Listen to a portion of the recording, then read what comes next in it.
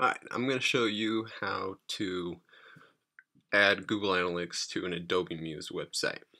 So this is an account this is a website that we just finished up, and so we need to add Google Analytics to it, and so this is how you do it. So open up your browser, go to analytics.google.com.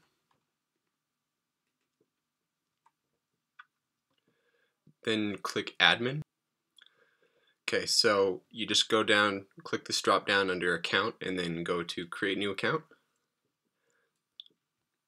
So you got to give it a name. I'm just going to call it Fuel Logistics because that's their name. And then I usually just put the exact same thing here. I now put their website URL.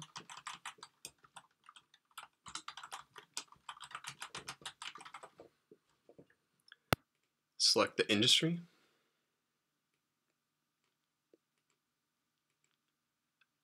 Then scroll down, click Get Tracking ID, and I accept.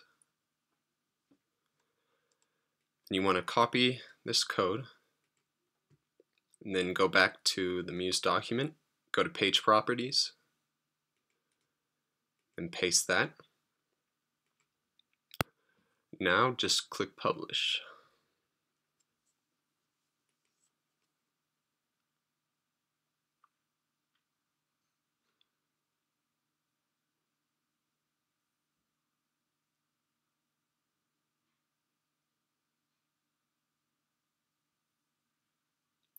Okay, now that you're on your page, you want to make sure that you have Google Tag Manager.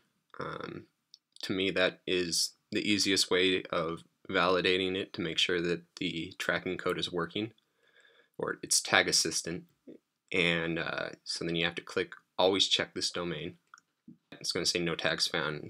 You got to refresh the page. Alright, and if it's working, it will turn green. So it seems like it's working. Though it says that it's working, it's going to take a second for it to show up in Analytics report. So right here it's going to still say that the tracking's not installed. That's okay, and it's normal. It's only going to be a problem if in 24 hours nothing is happening. Okay, well, I hope that helps, and if you like this video, please like it, comment if you have any questions.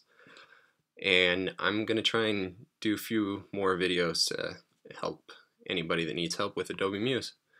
So if you like anything that I'm putting up, please subscribe.